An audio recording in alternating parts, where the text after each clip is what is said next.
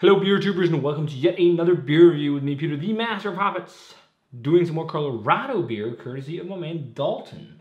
Dalton was kind enough to send this one all the way to Denmark with some well-worked stouts that were barrel-aged. We've only had one so far. We need to try the others eventually too, but it's really hot right now outside, so it's not often you feel like cracking stouts, but those are also meant for sharing because they're hype beers.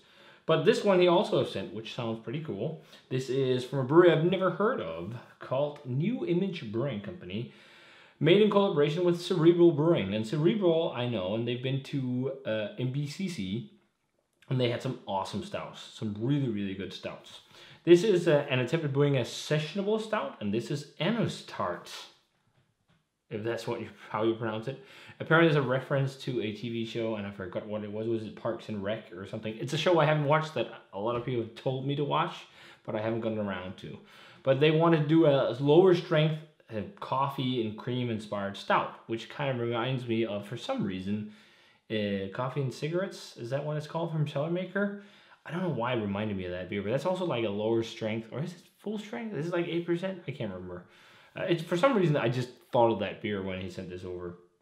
It's a coffee stout made with, as it says, coffee and heavy cream, and I'm guessing heavy cream is lactose. 6.5%, all natural flavors, as it says on the side, able natural flavors. Yeah, let's see how it is. It's, you know, usually like a nice 6%-ish plus milk stout with coffee can be really, really crushable. First off, though, when I cracked this, it gushed, and it's been in the fridge for like 5 days, so that, you know, I think it's just a bit overcarb, but also when I felt the can, it was really, really hard. So I'm hoping we'll be all right with the beer, and I get to break out the stout glass, which I never use, but we get to use it today, the Speed Out stout glass. So pours a pitch black, almost pitch black, a black color in the glass. There's some brown notes here and there, but otherwise it looks like what you'd want in a stout, and it's got a nice, slightly beige head. It's a little bit foamy, but that's to be expected when you have so much carbonation in it, because it was crazy. But yeah, let's check out the aroma. Thanks a ton for the beer, Dalton. Some coffee vibes, that's for sure. There is a little bit of like a berry vibe, which could be the coffee, but yeah, there's like a tart berry vibe. Usually when I smell that, I'm afraid of it. Oh man. Today has not been the day of doing reviews because I've run into a few infections, or just like beer, seltzers were okay, but just the review before this one, the beer was oxidized. This smells like it's got a lactic infection. Let's try it. Cheers.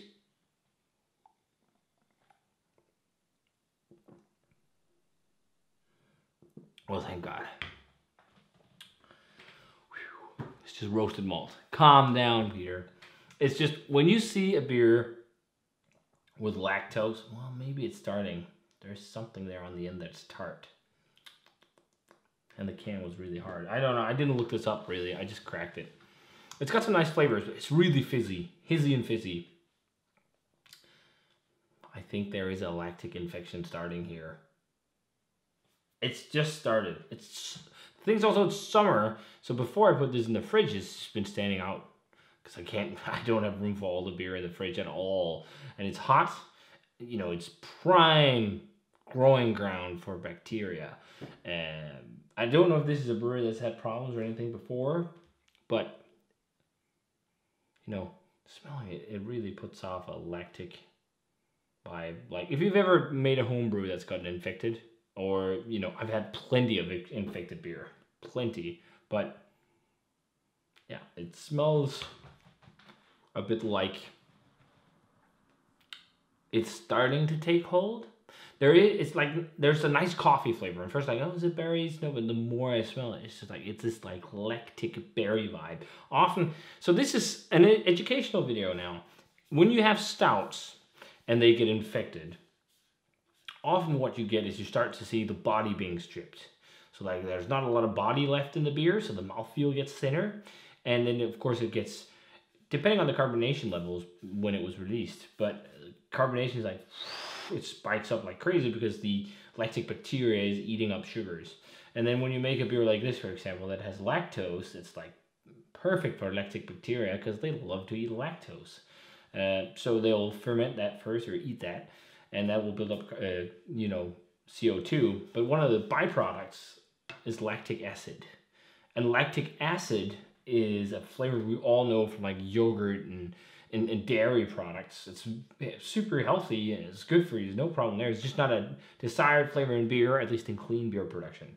And in stouts, the flavor that it presents itself with is like often, to me, it's like a tart berry vibe, almost a little bit like matchsticks. Like if you ever lit a matchstick, I know that's sulfur often, like what you smell when a matchstick is lit. I think it's sulfur, right?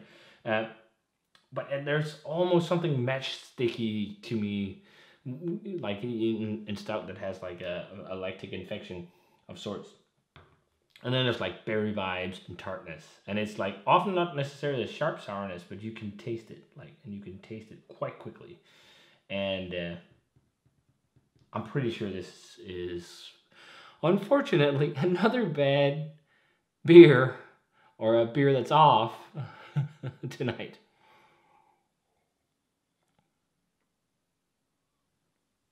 I'm gonna put out the video though, but I'm not gonna be a dick about it. Like there is like the fun thing is that there is some sweetness left for sure. Like there is a sweet, like slightly lactosey sweet thing, like for the heavy cream wipe. It's just like there for a split second, it's like, whoosh, and then it goes into like this sour tart berry thing, like tart forest berries. Almost think the flavor compounds you get in like Flemish Oat Boyn or Flemish Reds. Like often that's lactic bacteria you're tasting, and it's almost something like that, just like in a black beer.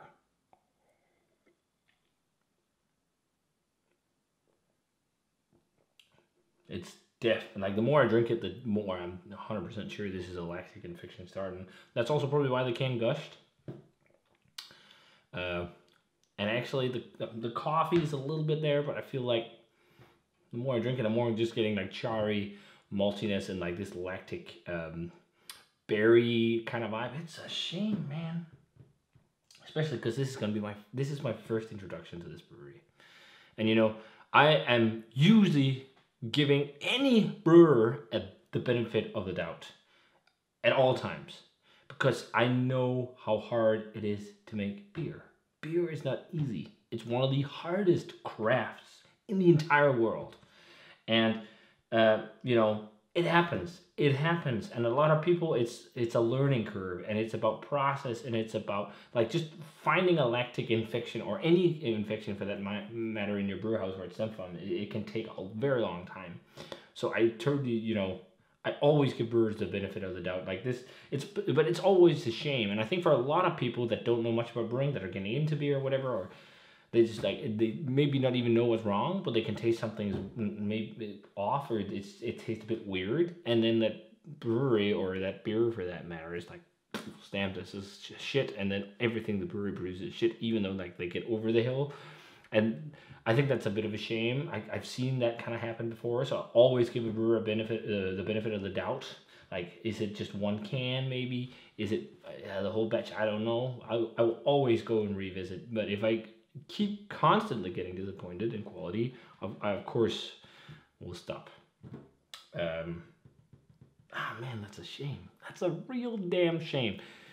I'm gonna have to break out some big guns or something. I don't know. I've had 2 disappointments in a row.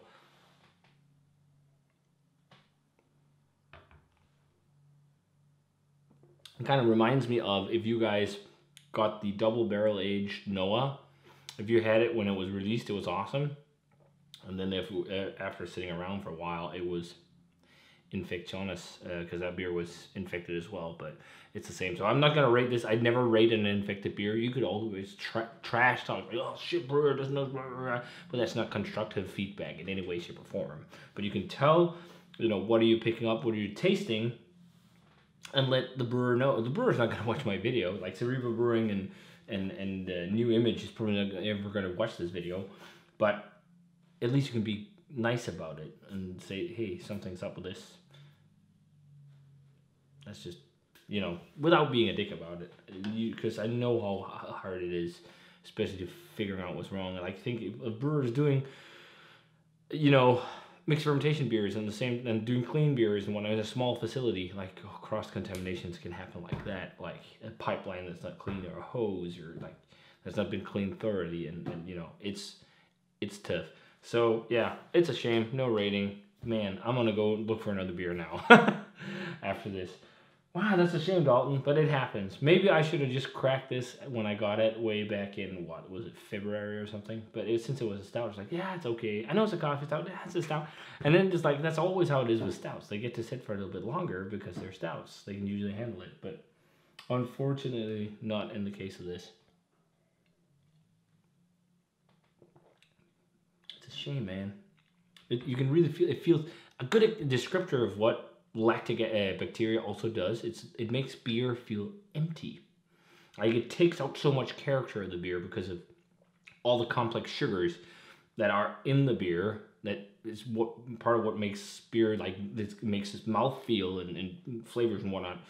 It's stripped apart and fermented, and that's part of, you know, the reason why lactic in infected beer often end up tasting a bit soulless when a lactic infection happens. Like something's wrong here. It feels empty. That's a good explanation for it, and that this definitely has that. Also, it gets thinner, and then of course it gets lactically sour. But that's what happens sometimes. So unfortunately, this one's going down the drain. I still urge you guys to check out both breweries if you can. And if you guys had some beer from these guys, let me know what you thought of it. And maybe if you had this specific beer, let me know if I was just unlucky having an off can, or maybe this was the entire batch. I don't know. That's how it is. So if you guys had ANUSTART by, I'm probably saying that wrong, by New Image and Cerebral Brewing, let me know what you thought of it. Thanks a ton for sending anyways, Dalton. You're still the man. It was awesome that you helped out with getting some awesome Wiltworks beers that we still have to try. We got like 3 variants, I think, something like that. But yeah, if you guys had to let me know. And as always, remember to comment, subscribe, check out the Facebook fan page and Twitter and Instagram. Give this video a thumbs up if you enjoyed it. Ring the bell for future notifications about videos. And I'm gonna say cheers in lactically infected beer. And see you guys in another beer review. Hope this was a bit educational. Cheers.